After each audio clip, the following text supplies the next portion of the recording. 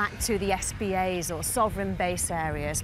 Unlike many other British bases overseas, they're actually British sovereign territory. They were established when Cyprus became independent in 1960.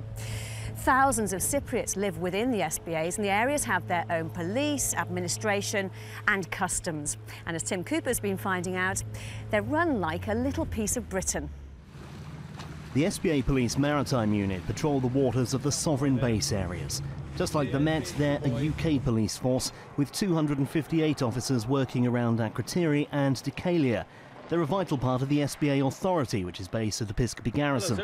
It's a civilian body with responsibility for running this unique part of Cyprus. The sovereign base areas provides the civil background and the freedom to permit the bases to deliver the military outputs that they're responsible for.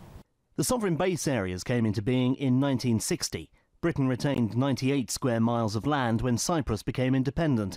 It's not a colony, nor is it overseen by the Foreign Office, as other British overseas territories like Gibraltar and the Falklands are. Ultimately, Commander British Forces Cyprus and the MOD are responsible. It can be quite difficult to know when you're in the sovereign base area. Right now I'm in Colossi village in the Republic of Cyprus, but just as I go past the castle, I'm actually entering the sovereign base area. There are no signs, no barriers, I'm just here. And that's deliberate. Although the SBAs are distinct with their own administration, it's policy to make them almost imperceptible when you transit between them and the Republic.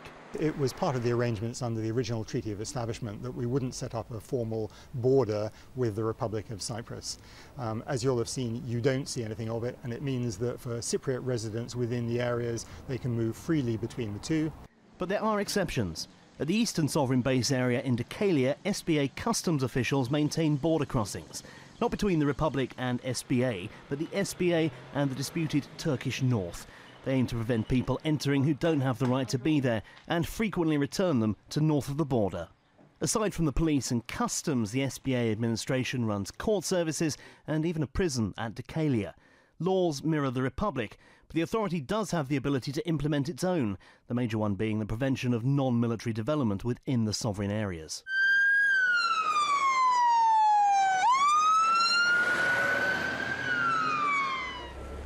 A fire near Akrotiri illustrates just how well the SBA authorities get on with their neighbours from the Republic. Both British and Greek firefighters are working to tackle this blaze together, along with airborne support from 84 Squadron. It goes to show that the relationship between the SBA and Republic is good, and when something like this happens, they work really well together. Over 50 years in existence, the sovereign base areas of Cyprus are distinctly British, from their police to their governance. But on the ground, if you don't know what or where they are, you'd be hard-pushed to spot them. And that's just how those in charge of the SBAs like it. Tim Cooper, Forces News, the sovereign base areas of Cyprus.